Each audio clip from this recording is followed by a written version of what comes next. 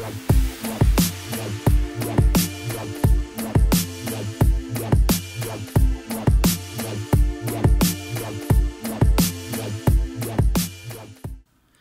everybody, my name is Dr. Patrick Anderson and I'm an assistant professor of philosophy in the Department of Humanities at Central State University. For those who might not be familiar with us, Central State University is a small state HBCU in Central Ohio, and today I'll be talking to you about open education and intragroup diversity. And as the subtitle of my talk suggests, we're going to do a case study in teaching Black thought.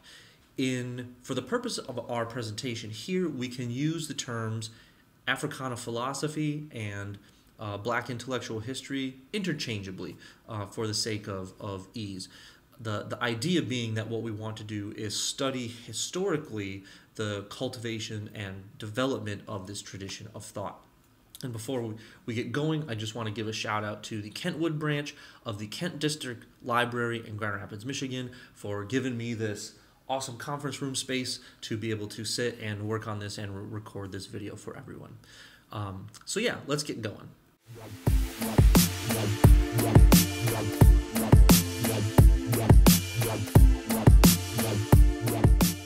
Just briefly, to introduce the concept of Africana philosophy and the field as it is practiced, there's three basic branches the way that it's practiced in North America. There's African philosophy, Afro-Caribbean philosophy, and African-American philosophy. And as you might guess, these different subfields within this larger field are geographically organized. And this doesn't mean that they aren't also organized the way that, classical philosophy usually is. Metaphysics, epistemology, and value theory, like ethics and aesthetics. All of those fields are represented in these three different traditions, but the geographical part is emphasized just because it is a diasporic tradition in this way. And today, in this presentation, most of the examples I'll be giving is from African American philosophy, just to kind of introduce things that will be familiar to most participants here. And the main concept that I'd like to introduce in this talk is intergroup diversity versus intragroup diversity. Now, when I say intergroup diversity, this means what we normally mean when we just say the word diversity. And as a stipulative definition for our conversation today, we can say that this is the inclusion of individuals from a variety of different social or cultural groups for the purpose of ensuring representation of those groups. The purpose of intergroup diversity is to make sure as many different groups, however that is going to be defined in a particular context, can be represented, right? As many different groups as possible. Intragroup diversity, by contrast, is the inclusion of at least two or more members from the same social or cultural group, however that may be defined, for the purpose of teaching debates internal to that group. The purpose of intragroup diversity is different than the purpose of intergroup diversity. The purpose of intragroup diversity is to make sure that different intellectual paradigms or positions from within that group actually get shared, and this way, especially in a teaching context, students can understand some of the debates that happen between individuals within the same group. So moving forward, we have a few sections that I'd like to go through. The first is just introducing the three principles of intergroup diversity. The second is to provide some examples from my own syllabi, and I just have some screenshots of some things I've done in the past that I think can give examples to illustrate what intragroup diversity means in the context of a syllabus. And then finally, connect this back to OERs. Although I should have this caveat right here, this qualification right out in the beginning. There's not really a lot of OER materials in Africana philosophy or Black intellectual history. So most of what I'm going to talk about today are going to be things that are public domain and otherwise available cost-free online. So that'll be some of the examples there. So with that, we'll get to these three sections and we'll get going.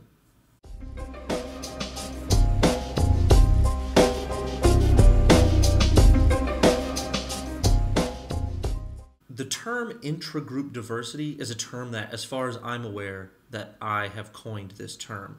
And I came up with this term to describe something that I was trying to achieve in my teaching that I didn't see a word for anywhere else. Because what I wanted to do was avoid tokenism. I didn't want to teach Introduction to Philosophy and go through Plato and Aristotle all the way up to Kant or Nietzsche or the 20th century and then be like, oh, and here's W.E.B. Du Bois, or here's Franz Fanon, or here's Anna Julia Cooper. There is your black thinker for this class. I wanted to figure out a way to show students that black thinkers are debating each other without actually having to reference Western, European philosophy, white philosophy, however we might want to designate that. And so the three basic principles of this approach, the way that I've tried to cultivate it over the years, are as follows. First, the syllabus should include at least two or more thinkers with a fundamental intellectual or philosophical disagreement. This disagreement has to be about the basic nature of a problem, or the basic, whether this is something we're trying to diagnose, or the basic nature of a solution to a problem. In other words, that this is the best approach exclusive to this other approach, and here's why. Second, diversity of thought is the basis for selection, not diversity of identity categories. One way to think about this is to say that intersectionality is different than intragroup diversity.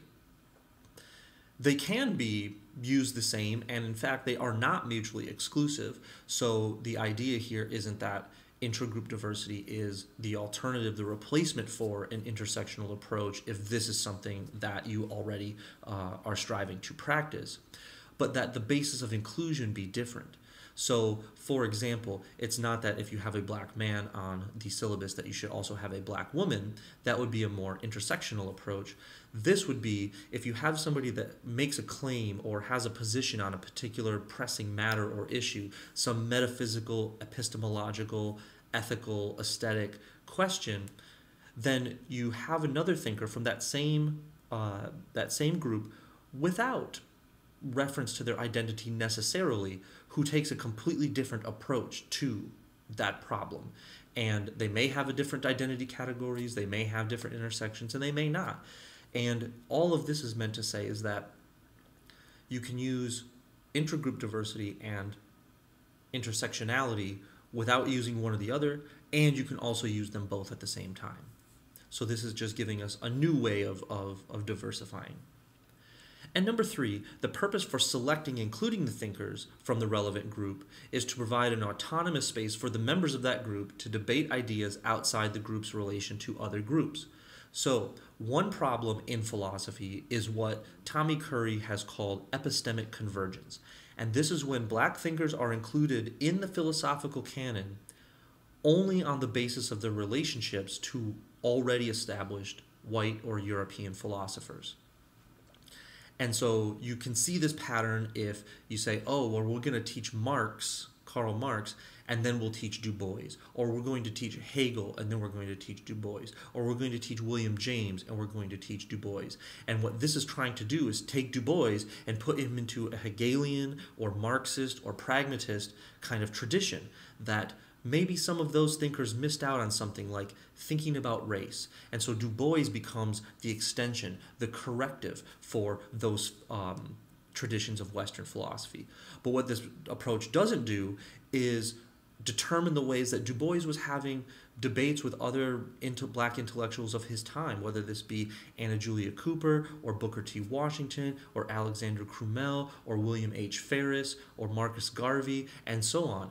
Du Bois was also having debates with these other black thinkers, and so the purpose of intragroup diversity is to highlight those debates rather than the kind of epistemic convergence approach that would say that black thinkers are important only to the extent that they are relevant to Western philosophy.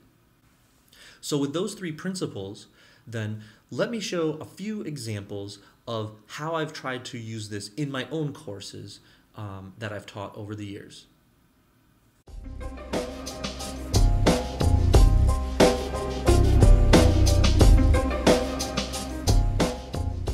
So for this section, I've got just a series of screenshots from syllabi that I've used just so I can illustrate what I mean here. In this first example, we're taking from an Introduction to Philosophy class that I taught while I was a graduate student at Texas A&M University.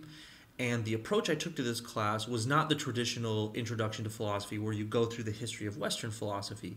Instead, the approach I took was philosophy in American society, and that was the theme of the course. So in one section of the class, we looked at Black intellectual responses to racism and slavery in the antebellum period of American history. And so in this context, we can see that there are different proposed responses on the parts of Black individuals. David Walker says that violence is a perfectly legitimate response to slavery. Martin Delany advocated emigration, that free Black people and any escaped slaves could work together to leave the United States or to move to somewhere where Black people constitute the majority of the citizenry. And finally, you have Frederick Douglass, who advocates a kind of political assimilation into the United States by extending the principles of the Constitution to protect everybody regardless of race or heritage. And in this particular component of the class, the thing that we're highlighting, the place that intragroup diversity comes in, is that these are all different solutions to the problem of slavery. And so these Black intellectuals do not agree on the best path forward. Later on in the class, we studied Jim Crow, segregation. And here, it's not so much the diversity of solutions that are offered, but the different approaches to diagnosing the problem of segregation and lynching. So we did hear in this class from Henry McNeil Turner and Ida B. Wells Barnett on the legal foundations for civil rights retrenchment and the way that extralegal violence in the form of lynching was perpetrated. Then we read a short essay from Richard Wright that he gives a sort of existential account. He's doing a kind of phenomenology of what does it mean to learn the values of Jim Crow while you live in that kind of society. And then we saw W.E.B. Du Bois's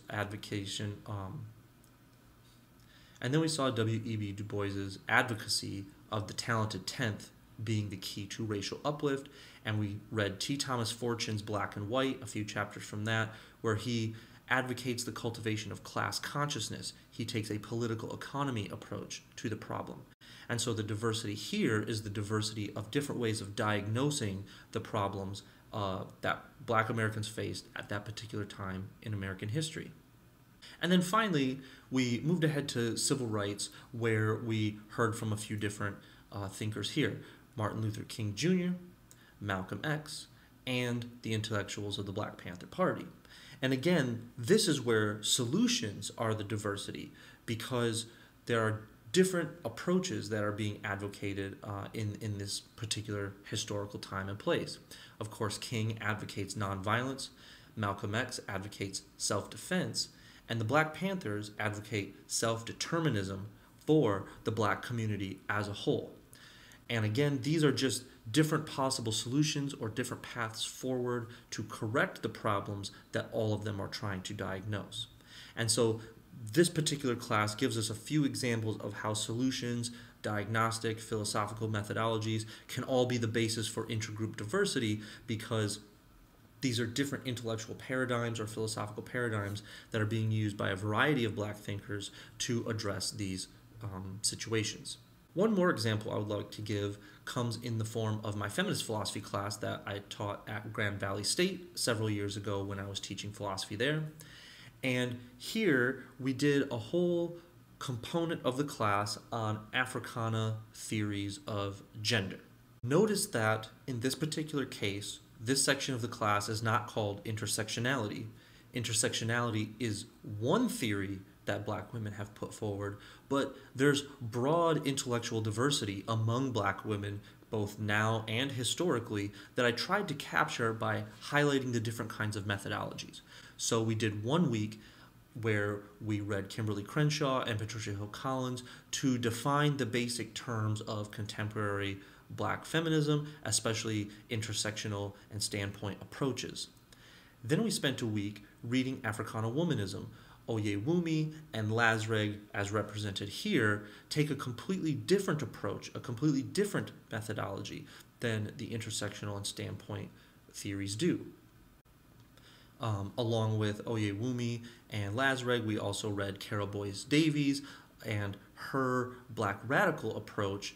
And of course, after we read that essay, we spent the next couple days of class looking at the inspiration for Carol Boyce Davies, which comes out of the work of Claudia Jones and the women intellectuals of the Black Panther Party. And so here we had a short essay from Tori Kare Bambara. Now, in all of this, the purpose was to show that black women have, even if we just take them as a subgroup of all African descended peoples, we could see that there is no universally shared paradigm to diagnose the challenges that black women face, but instead there are all of these different approaches, and the intellectual history here is far more rich than if we just chose one black woman intellectual or one black woman's theoretical paradigm to represent everyone of that group.